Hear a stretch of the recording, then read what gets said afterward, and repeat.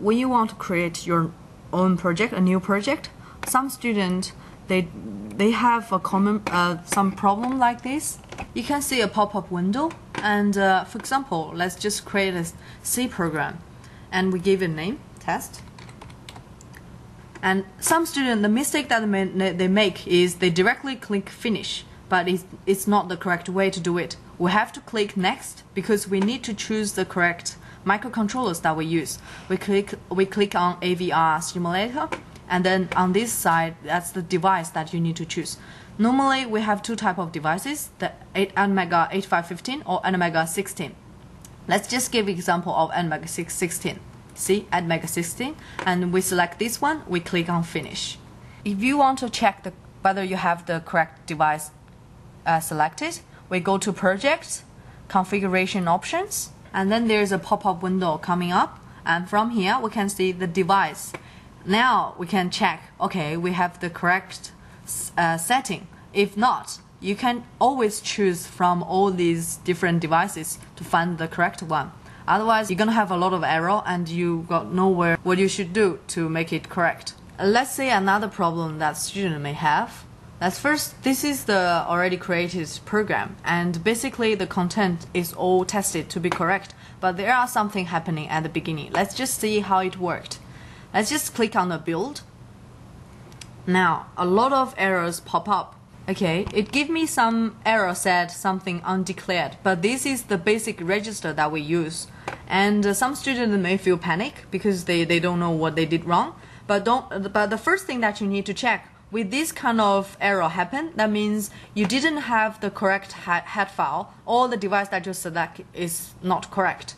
Like we have already talked about how to select the correct device, and now let's look at the head file.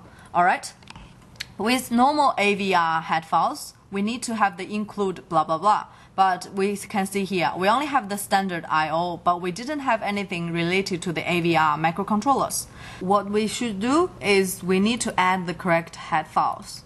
These two are always kind of standard, and you need to make sure that whatever you use and these kind of functions that has been predefined in these head files. And by including these head files, it allows you to use these sub-functions and to create the program. Another problem that students may have is they may use some kind of variable. For example, I use the variable A, but in the error, it gave me the error said A undeclared. That means students may use some random variable, but they forget to declare them. So to declare your variable, you should always remember at the beginning of your function, you declare your variable. Here, I declare this A, and to make sure that before I use A, I declare what type of it. But look at, there's another problem with my code. Let's run it again. It actually gave me a lot of warnings. This warning is telling me that we need to check, always check, when you use this variable, you define it with the correct type. For example, here I use scanf, and I want to receive an integer. This D means integer. I want to receive an integer from the input devices, but I define A as a float. And then you may have some problem of not getting the correct value that you entered. So what we need to do, we need to change all this into an int. So this is just an example telling you that when you are debugging your own code, you need to know that you always remember to predefine your variable and also to make them into the correct type that you want them to be. Some students, students are always reading these errors, and I think you are able to like sort of debug or troubleshoot your code based on this error. But sometimes they may see some very strange error and they didn't know the meaning of it. For example, they expected declaration or statement at the end of the input. And some students, they didn't know which part was wrong, and they're looking at all their code and they look at each of the statement. It seems to be all right, but actually double check is whether you have a left bracket and also have the right bracket at the end of these loops or the functions. For example, in this example here, this while loop, I only have the left bracket, but I forget the right bracket at the end of the loop.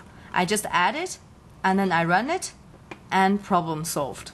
Problem is with the connection with the board. If we want to connect with the board, we first click on the connect, and then the window pop up, and we click on this connect.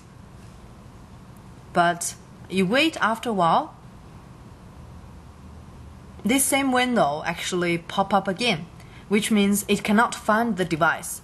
And the first thing, you just double check the cables and all the connections are correct, and you turn on the power. But if this thing happens again, and what we need to do, there is a very common way that you need to troubleshoot first by yourself. To solve that problem, what we do is we first press this reset. Meanwhile, just hold, keep pressing, and don't release your finger. While you're holding this reset button, we click on this connect, this thing, and try to connect to it again. And we try connect. And if this window pops up, that means, okay, it worked, but don't release your finger at this moment. We need to press the reset. In the meantime, we have to press this erase device. We want to sort of get rid of those junks that have stuck to your serial port. This problem happened, maybe some of your program running that may stuck your serial port. So that's why we need to press this reset and erase the device. And after that, you can release your finger and click on this program. And it worked as before. When you want to program, and you click on this program button, and a window pop up like this, said some ISP mode is not correct or whatever, and you first need is double check again the 6-pin cables are connected correctly. But if you have checked that, what you need to do, because there are also something saying about the communication, the clock frequency need to be somehow lower than 1/4 of the microcontroller frequency.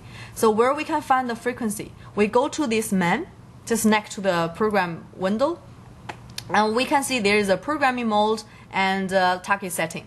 We click on this set.